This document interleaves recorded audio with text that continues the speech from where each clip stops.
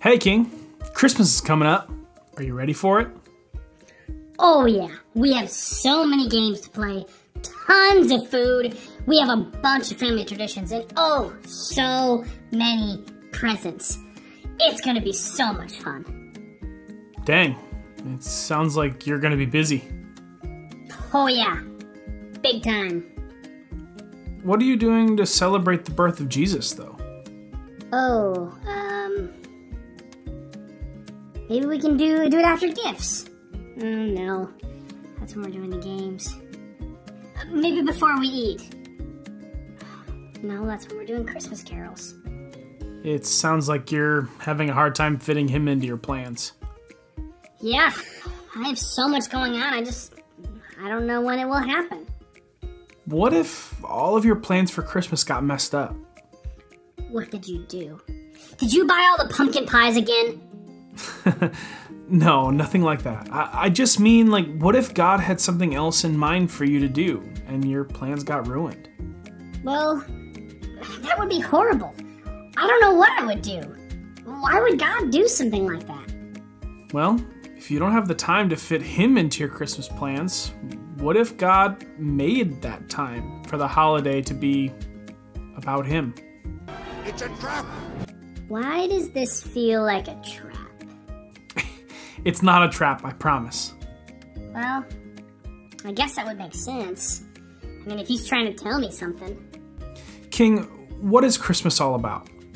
Well, Jesus' birth, of course.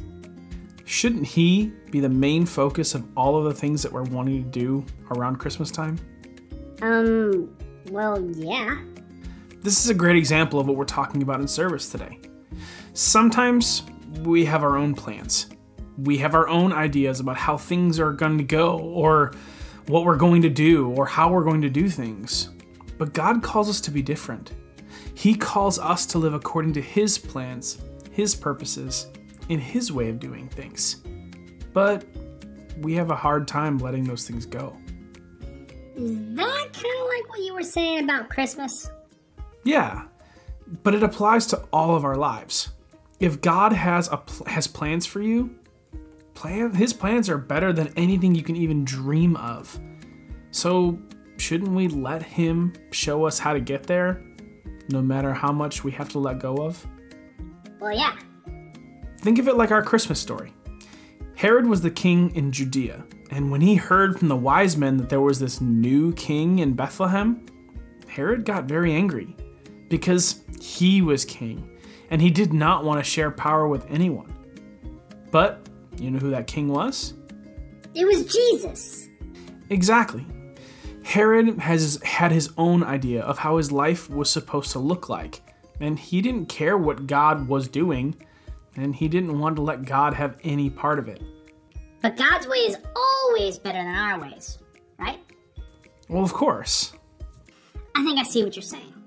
My Christmas traditions and the games, they're not bad, but that God needs to be the focus, and that I need to make Him a priority. Not just on Christmas, but in every aspect of my life.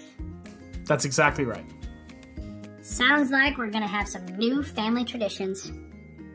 Back to the drawing board. Well, guys, that's all the time we got for today. I love you, and I'll see you next week. Bye now.